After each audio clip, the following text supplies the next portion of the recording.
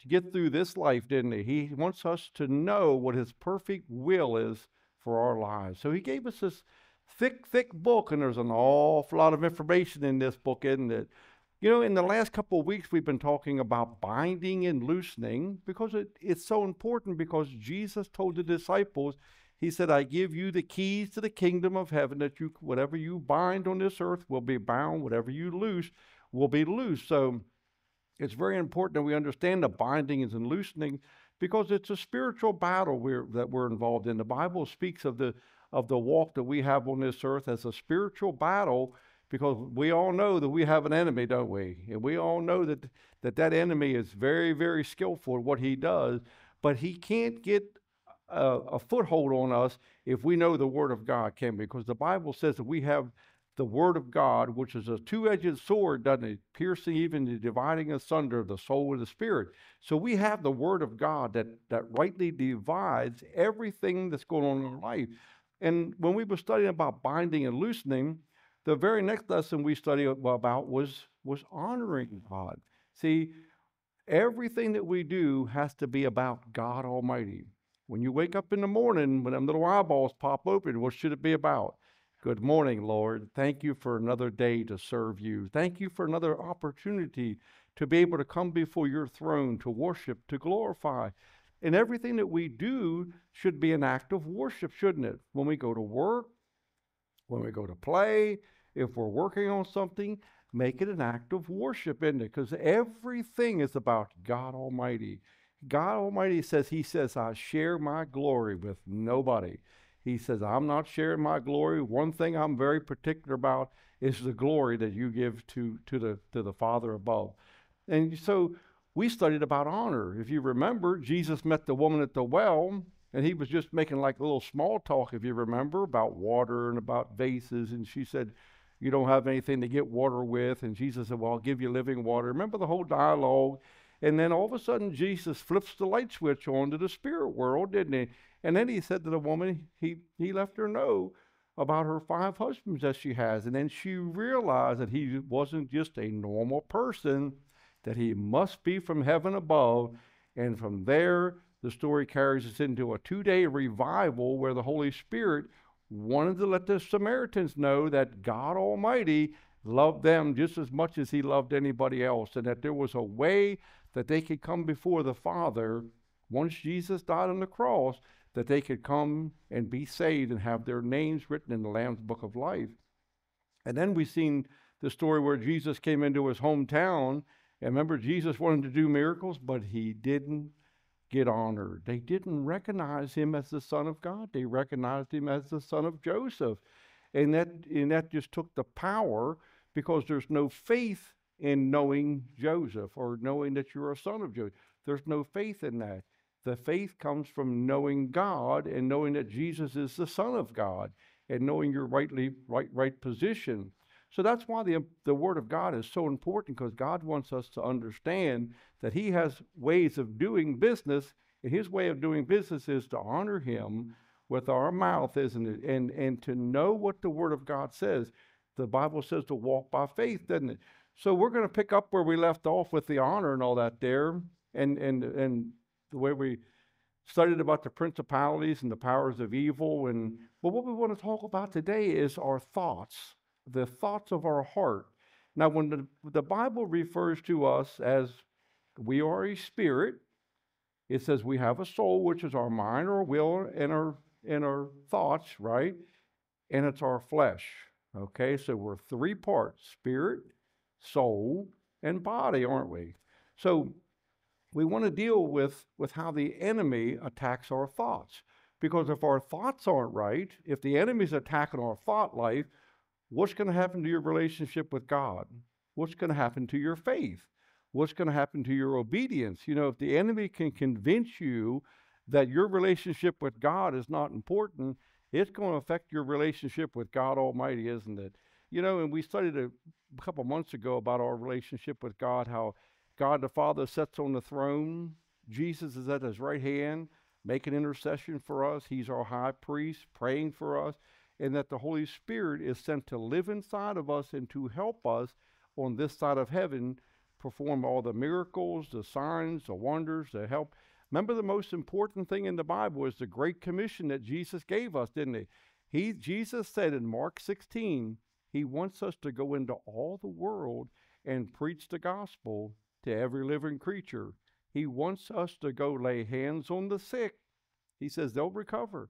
He said, cast out demons. They'll go. He says, pray in your new tongue, in your new prayer language when you get baptized by the Holy Spirit. See, Jesus gave us everything. He equipped us. Now just think about the disciples right after Jesus died. If they would have went into a city and just set up a big tent and started preaching, there's probably not a whole lot was going to happen, was there? I mean, the Holy Spirit would probably be there, but who would go? But suppose they did like Jesus did, and I like to think that Jesus started every single day with a miracle. He either opened the eyes of the blind, or he caused a lame man to walk, or he caused a deaf guy to hear, or he multiplied the bread. I think that every day Jesus started his day with a miracle. So what did he have? He had the people's attention, didn't he? He had a healing line. After he preached to them and talked to them, he healed their body. So the disciples learned that from Jesus, didn't they? So if they had tents and things, when they set them up, what did they do? They started out with miracles, didn't they? And signs and wonders. Now they have the people's attention, don't they? And it made it very, very easy to preach the gospel. But that's what Jesus said to do. Go into the cities and lay hands on the sick. They will get healed. It's a promise that comes from heaven above. If Jesus doesn't do that promise, what makes you think that he's going to do the promise of your salvation, of writing your name in the land? He's going to do everything this book says that he'll do, doesn't it? And that's the neat thing about it. So we have to understand that we have to overcome the enemy. We have to overcome the powers of darkness in our lives, in our daily walk. But how do we deal with the evilness of the enemy? Well, the first thing you do is you make sure that you're what? That you're born again. When you get born again, Jesus comes and lives inside of your spirit, doesn't he? The Bible says in 1 John 4:4, greater is he that lives in me than he that lives in the world, right? And it's very important that we have a personal relationship with Jesus. You know, life is so exciting because if you wake up in the morning and Jesus is on your mind, and Jesus is your goal for that day, and everything that you say and do is about Jesus, you know, and sometimes we stumble in life. The Bible says, be not weary with well-doing, but sometimes we have to take care of the physical things, and they sometimes wear us down. But if we take Jesus with us, no matter what we're going through, it's going to work out, isn't it? And it doesn't always seem like it's going to work out. I know Dusty's got a hard job over at the campground. He's the main maintenance man, aren't you, Dustin? And Dustin has to, anything that breaks, they expect Dustin to fix. And he has to fix the water, and then he has to fix the sewer, and then he has to fix it. And he's continuously fixing things. But you see, if you take Jesus along on the journey, it makes it all fun, doesn't it? So it's very, very important, no matter what we do in life, that we take Jesus along on the journey. So that's part of having that relationship. You start your day out with prayer. You say, Lord, I start this day out for you. I'm going to live this day for you. And no matter what happens, we come against them principalities, the powers, the rulers of darkness. We have authority over the darkness, don't we? Jesus gave us authority over the powers of darkness. So therefore, everything that happens is going to worship and glorify the King of Kings and the Lord of Lords. But you see, the key word I just said was Lord. We have to make sure that Jesus is the Lord of our life. And excuse me, and not let the world, and that's what we're going to look at now, because God Almighty was very, very firm with what he said about this world. And he said that we better not be friends with that world, because he said, if you're a friend with the world, you're an enemy of God. So we have to make sure that we're born again. We got to make sure we got that relationship. We got to make sure that we keep Jesus as Lord of our life. But what makes us overcoming? What makes us different than maybe just other Christians that know God Almighty? What makes us so much different is because we believe the entire Bible. And the Bible says that if you're baptized with the Holy Spirit, you become full of power, don't you?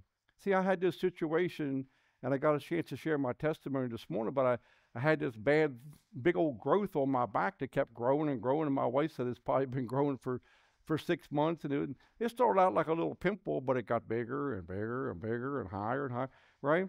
And I thought, well, it'll go away. It'll go away. Well, time passes by, but God Almighty, no matter how much time passes by, God Almighty is sitting on the throne. Remember, when Jesus was in his hometown, just because somebody was sick, just because Jesus walked in, they didn't get healed just because he was there, did they? They didn't get healed until they asked for healing. See, every miracle's in the Bible. The different people, like blind Bartimaeus, he cried out and he said, Lord, have mercy on me. See, and I kept thinking, well, my back will heal, this thing will heal, this thing will be okay. But until me and my wife laid hands on it, cursed that thing, and believed God by faith that it was healed, nothing changed. We tried everything in the natural, putting hot compresses on it and taking a needle, trying to get this thing to whatever was wrong with it. And it wouldn't work. It wouldn't. But the minute we prayed, God got involved. And like I say, that thing totally healed from top to bottom. And it's just, that's how life is. Just because Jesus is in the room, that doesn't mean that somebody's to get healed, does it? So you always gotta remember that God created this world with his word. He said, let it be. So our words are very, very important, aren't they? When God said, let it be, the earth was formed. The world was formed, the oceans, the seas, the sky. So our words are very important. See, sometimes we think, well, maybe my prayers aren't that important. Maybe it's not necessary that I pray. Maybe it's not necessary to curse that infirmity or to bind it or to loose whatever. Maybe it's not important what I take into my window gates, my eyes. You remember this little shirt here says what? If your eye be single, then your whole body will be full of light. See how important our eyeballs? These are the windows to our soul, isn't it? See, our spirit gets born again the moment that Jesus comes and lives inside of us. Our spirits are full of the life of Jesus. So they're renewed, right? But what about our mind? Romans chapter 12 says what? I beseech you, therefore, brothers, by the mercies of God, that you present your bodies a living sacrifice, holy and acceptable unto God. And be not conformed to this world. See how important it is that we not conform? Because if you get conformed to this world, you're out of the will of God, aren't you? So we have to make sure that we stay in the will of God. So we have to be baptized with the Holy Spirit so that we have the power, that we have the fire of God inside of us, that we have the Word of God on the tip of our tongue, that no matter what's going on, we pray and we ask God to get involved with it. See, it's about having it all comes back to that relationship, doesn't it? To have a relationship with God Almighty. But also the Word says that we have to be what? Crucified with Christ. Jesus says we must take up our cross daily and follow him. We can't just live any way we want to live and say whatever we want to say and go wherever we want to go. We have to live a crucified life. You see, part of living the crucified life is that we understand that if we sin against our Father, if we do something wrong, that we have an advocate with the Father. His name is Jesus. And we go before the Father and we say, Lord, we have sinned against you. I repent of this sin. I don't want to do that no more. I don't want to do things that are wrong in your sight. And we repent of our sin, right? And we crucify our flesh, and we don't continue to do the things that's wrong. See, Jesus told the woman caught in adultery, she said, now go and sin no more. See, that means stop what you're doing wrong and don't do it anymore. But if we're baptized in the Holy Spirit and we have the power, we crucify our life and we have a healthy prayer life. How important is it to have a healthy prayer life? If you have the healthy prayer life and you're in your prayer closet and you're praying to the Father in the name of Jesus, and you believe that God Almighty lives inside of you, you're going to be victorious, aren't you? You're going to be an overcomer. You're going to be a devil chaser. You're going to be the light of the world. You're going to be that light that the Bible talks about on top of the mountain that's shining out, isn't it? And we want to be a light to the world, don't we? You look at all that Jesus did for us. He came to this earth. He died on a cross, rose again on the third day, and now he sits at the right hand of the Father, and he's coming back very, very soon. How many of you watch this mess going on over in Israel continuously with the evil that's going on and everything? But the Bible says it all has to happen. It's all going to be part. Jesus told us everything that was going to happen over there. And a lot of that stuff is they've got it pinpointed down to the very day that it was going to happen and how it was going to happen. But it's just the fact of the matter. You have to realize that Israel rejected the Lord God Almighty. The Israel, even though they're his children, even though they're his chosen people, even though God Almighty loves them so much, Israel rejected the Messiah. And there's a consequence for rejecting the love that God sent to them. And unfortunately, they're paying the price of the consequence. But nonetheless, God loves them. Nonetheless, we got to pray for them, and we have to intercede for them, and we have to believe God for Israel, because, like I say, that's his holy land. That's the seed of Abraham that God made a covenant with, and therefore we have to, do everything we can do to help them.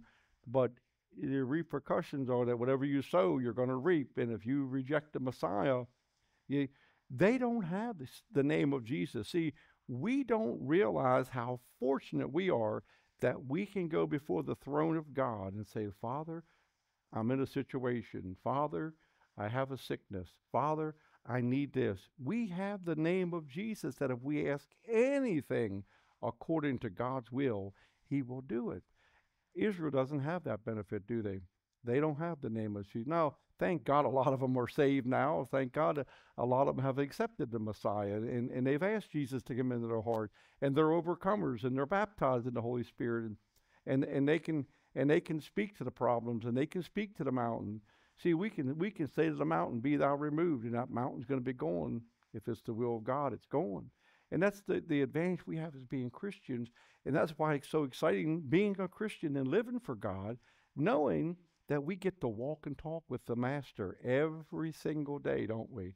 And that's the fun of it, that if you see the enemy poking his head out, Satan, in Jesus' name, stop. And the devils have to listen because of the name of Jesus. So we're overcomers because we have a healthy prayer life. We spend time with God Almighty. And there's nothing more fun than going to the prayer closet and listen to the Holy Spirit teach you about the Bible, because he will teach you if you're listening. If you have that relationship with God Almighty, if you have a fellowship with him, if you love fellowship with him, from time to time, no matter where you go, you run into secular music and things like that there, and you listen to these different, maybe they're singing gospel songs like How Great Thou Art or What a Friend We Have in Jesus, but there's a lot of difference between singing these secular songs, and they're not really secular. They're worshiping God in a way, but it isn't the same, and the Holy Spirit will remind you that's not the deep worship that I like when you worship me like what we just did here was worshiping God Almighty. And there's a lot of difference between the secular music, that some of these Hollywood guys can sing, or ladies, and they sing the How Great Thou Art, but do they really mean it from their heart? And God knows if you mean it from your heart. So it's really, really important to be an overcomer and not to walk in the flesh. So we're gonna get into the Word of God here real quick. It says here in 1 John, that's one of the epistles of John, not the gospel. 1 John, starting with the 1 John, 2nd chapter, starting with the 15th verse. It says, love not the world, neither the things that are in the world. If any man love the world, the love of the Father is not in him. Verse 16, for all that is in the world, the lust of the flesh, the lust of the eyes, and the pride of life is not of the Father, but is of the world. So God Almighty says that if you're going to be part of the world, you can't be part of him. See, you can't be part of the kingdom of darkness and part of the kingdom of light, can you? So if you love the things of the world, if you have the lust of the flesh, the lust of the eyes, and the pride of life.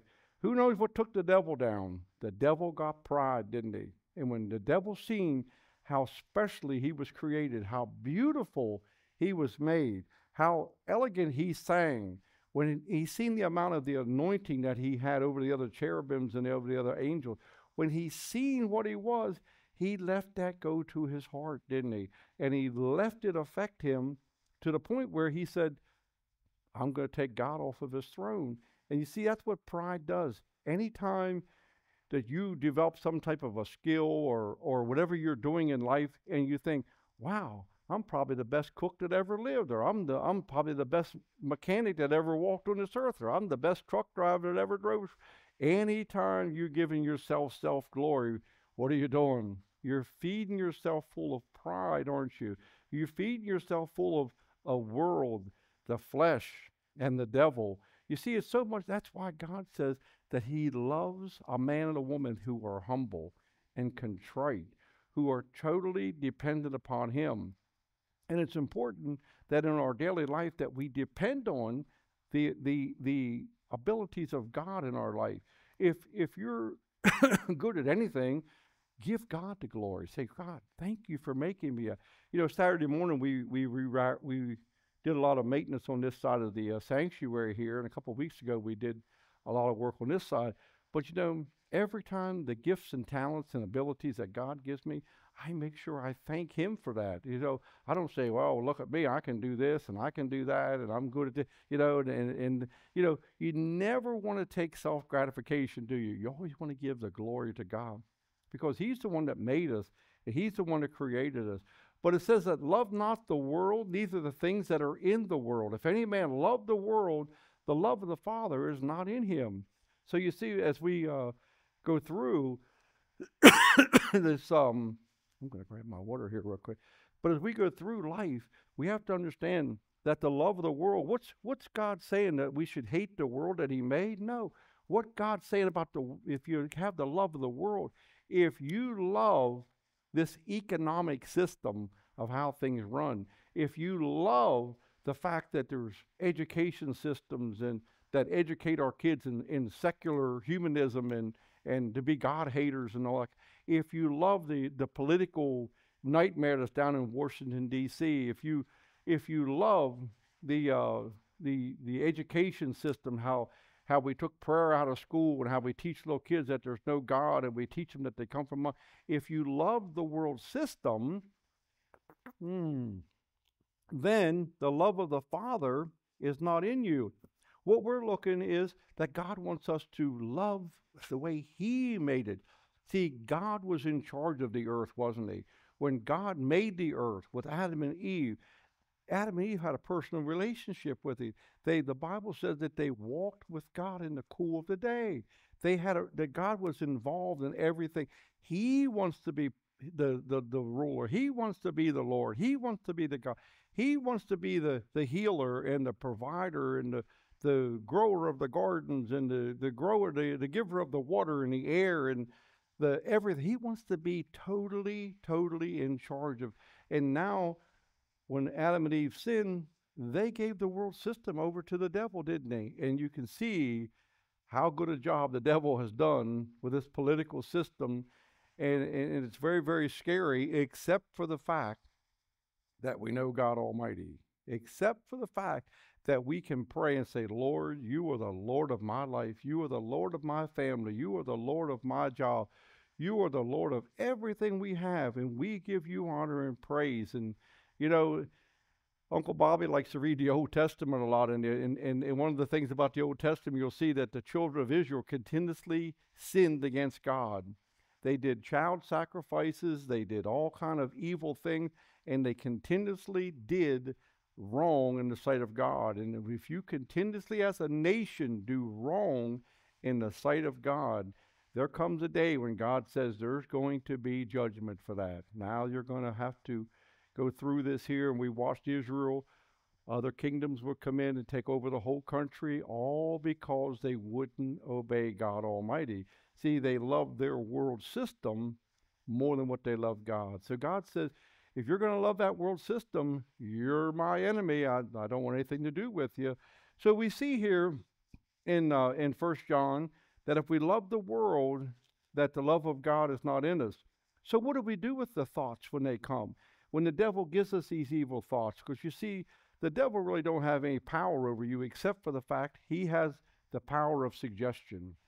He can say, well, pick up your cell phone or get on your computer and do this here. And everybody knows that these cell phones, if you better have full control over those things, because trouble with mine is it pops news up as soon as you turn it on.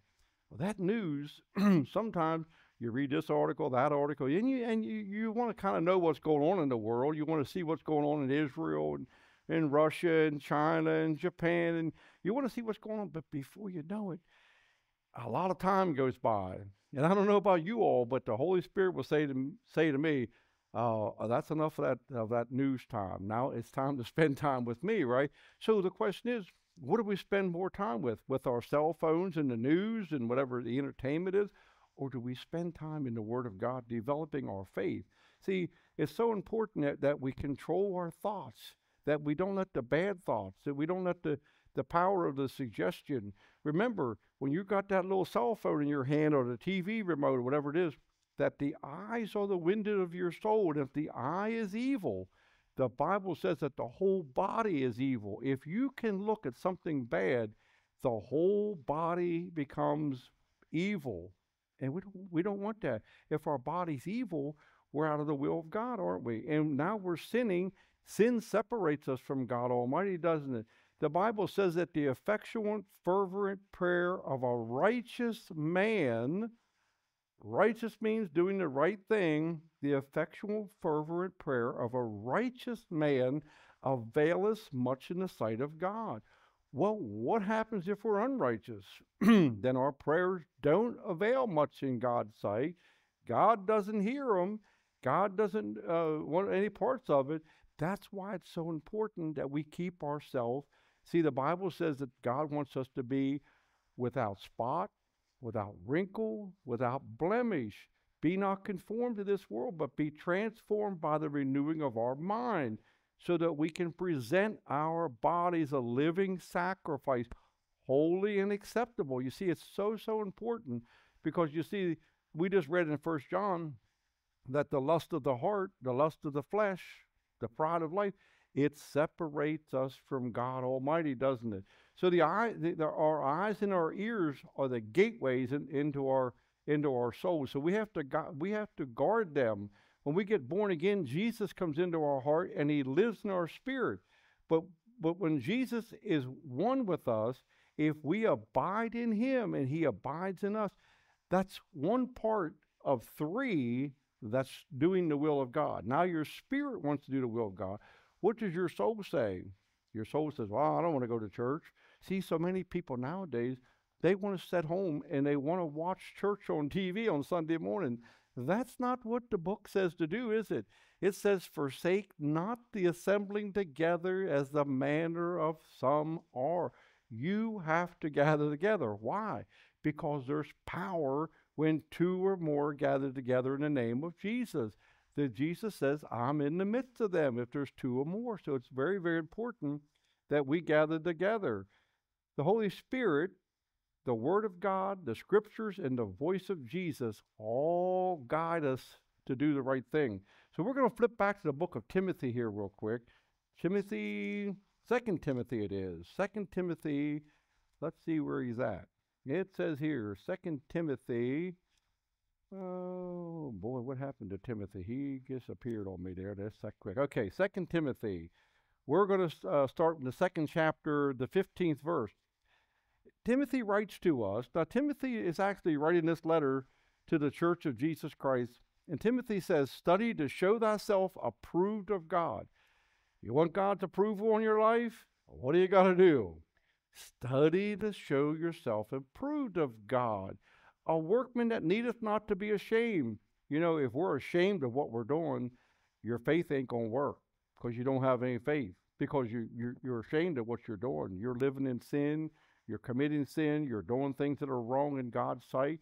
So now you're ashamed of yourself. So when you go before the Lord God Almighty in your prayer closet, knowing that you're an unfaithful servant, It could just be that you're wasting time. And the Holy Spirit says, hey, study to show yourself approved of God, a workman that needeth not to be ashamed. See, when you go before the Holy Spirit, you want to go boldly before the throne of God. The Bible says, come boldly, and that you might obtain mercy before the King of Kings and the Lord of Lords. And if you're doing everything you can do, you can go with that boldness. Now, that's not an arrogant boldness. That's an honorable boldness that we have the Holy Spirit with us, Lord. We're out here trying to do what's right. We're trying to do what's good. If we see sin, we close our eyes. We run from it. We get away from it as fast as we can. But the Bible says that needeth not to be ashamed, rightly dividing the word of truth. Now, the Bible says rightly dividing the word of truth. People will come to you and tell you, well, the Lord said for me to do this. A man will come to you that you work with and say, well, the Lord told me to divorce my wife. The Lord didn't tell you to divorce no wife. See how you got to rightly divide the word of truth? They'll say, well, the Lord told me to do this, to do that. Are you sure it's the Lord? Because the Bible says if you rightly divide the word of truth, number one, you'll have 2 or 3 witnesses from the Holy Spirit, won't you? So when someone says, the Lord told me to do this here, or the Lord told me to do that, or, you know, the Lord said, you're supposed to be a missionary to China. Well, did the Lord say that or didn't he? You see, you got to rightfully, this is why you got to know the Word of God and spend time with the Holy Spirit so that you know the voice of the Holy Spirit. You know, sometimes Dusty, he gets thoughts where he wants to change jobs. And I always say to Dusty, make sure you pray about it, Dustin, because you want to be where God wants you. But that's a tough one, isn't it, Dusty, when you want to change jobs and you pray about it and you say, Lord, where do you want me at? But maybe God wants Dustin where he's at to be a witness. You don't know that, do you? Till you pray and spend time with God, have that relationship with God, have fellowship with God, and then the Holy Spirit will guide you and lead you. And then you'll know from your inner witness when it's time to maybe get another job or stay there and be where God wants you to be. But study to show yourself approved of God, a workman that needeth not to be ashamed, rightly dividing the word of truth. See, there's so many Bible verses. There's just verse after verse. The Bible says, casting down imaginations and every thought that exalts itself above the knowledge of God, and bringing into captivity every thought to the obedience of Christ. Who thinks obedience is important? How important is it? It's very, very important, isn't it? Because God Almighty says back in the Proverbs that obedience is better than sacrifice. King David, after he would do something bad, would slaughter 1,000 lambs as repentance. And God finally told him, he said, look, obedience, one act of obedience outdoes all 1,000 lambs. It's important that we're obedient. And it's our job to make sure that we have the thoughts of obedience, bringing into captivity every thought to the obedience of Christ. That means when that cell phone pops on, you do what? No, don't look at what's going on in that cell phone, because it's programmed. Remember, we just read in 1 John that the things of this world do not make God Almighty happy, do they? The things of this world, the lust of the eye, the lust of the flesh, makes God very, very, very unhappy. So be very careful.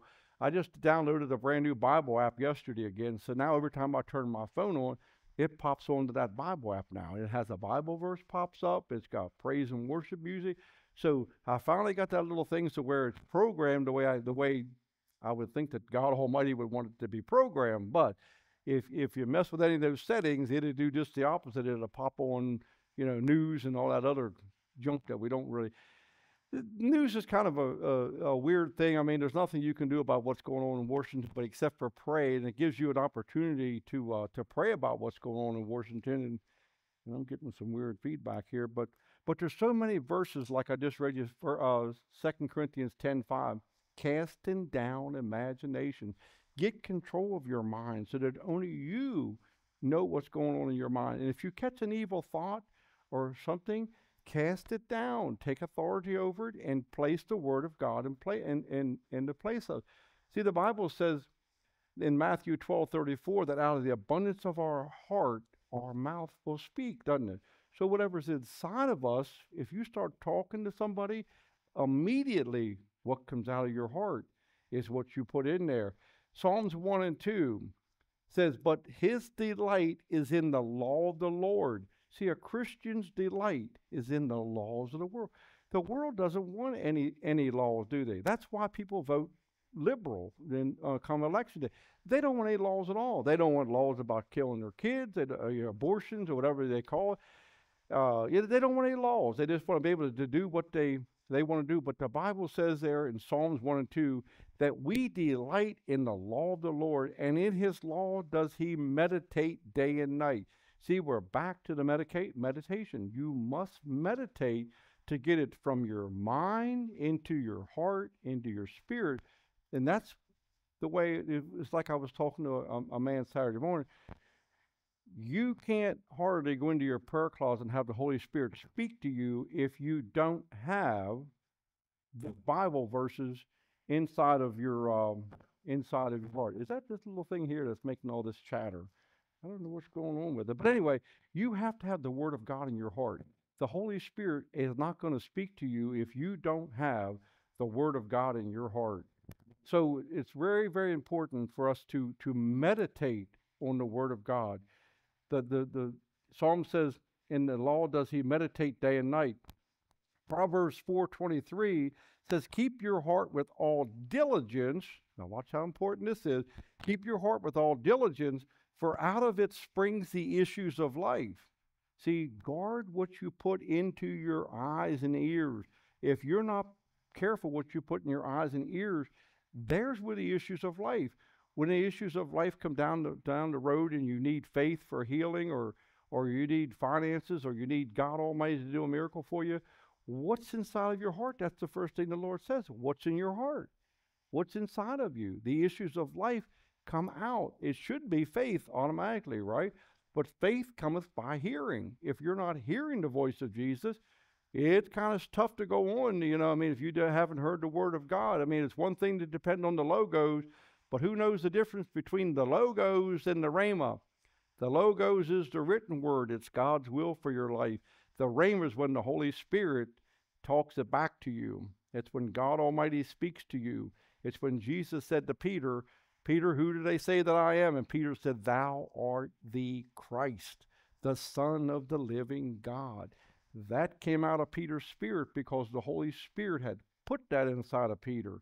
And that's the rhema, and that's why it's so important to meditate on the Word of God until that rhema rolls up out of your heart. When you need healing and you go into your prayer closet, your spirit should just roll out. 1 Peter 2:24. It should roll out Matthew 18:19, that Jesus destroyed all the works of the devil and healed all those that were oppressed of the devil. It should just pour out of you the way it did Peter, because Peter didn't hesitate. Thou art the Christ, the Son of the living God. The Word of God has to pour out of your heart, because out of your heart springs the issues of life. Jeremiah 17:9 says, the heart is deceitful above all things and desperately wicked. Who can know it? Your heart, without Jesus, is deceitful above all things. What happens when you put Jesus into your heart? It's no longer deceitful, is it? It has the King of Kings and the Lord of Lords living inside you. That's why it's so important to be born again, to be filled with the Spirit, isn't it? It's because we don't want a deceitful heart. So there's many, many Bible verses all throughout the Bible. We're going to read one more Bible verse, and then we're going to close with prayer. It says Philippians 4:8. Let's see. Oh, this is what the Holy Spirit wants us to meditate on. So we're talking about the thoughts that we have in our heart, the thoughts that we have inside of our mind. And something's going on with this little microphone, and I don't know what it could be, but it's something. It must be the wire or something. But anyway, we're going to read one more Bible verse here, because we're talking about what we put in our heart. Out of our heart is what's going to come out of us. Oh, the hand. What is it coming through, Steve? Is it coming through? Okay, we're in Ephesians 4.